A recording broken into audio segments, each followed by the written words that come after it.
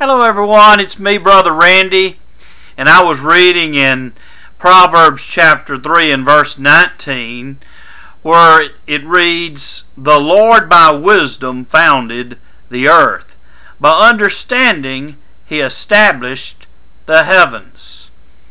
The Lord, by his wisdom, founded or created this earth that we live on.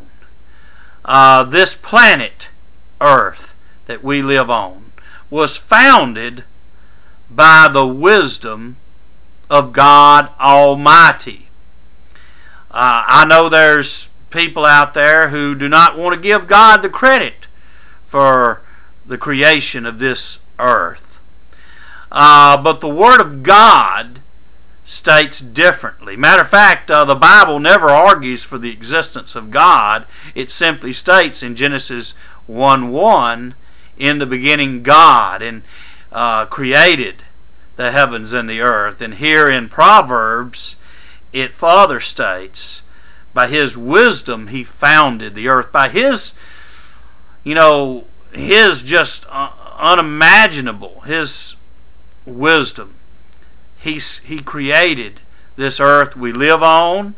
By his understanding, he established the heavens, all the stars and the planets and the galaxies that are in our universe.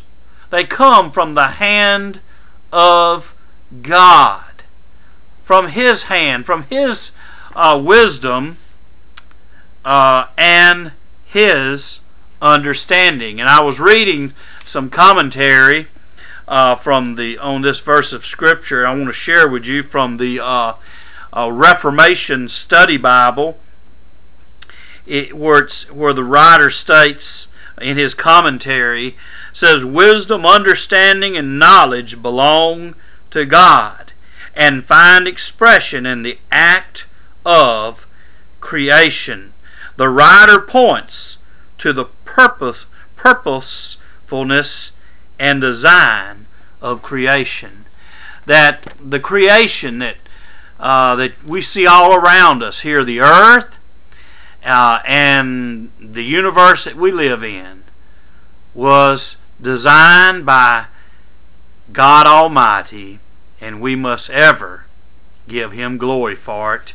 And I want to close with a word of praise from Psalms chapter 8 and verse 9, praising God, "O Lord, our Lord, how excellent is your name in all the earth." Amen and amen. Glory be to the Father, and to the Son, and to the Holy Spirit, forever. Amen.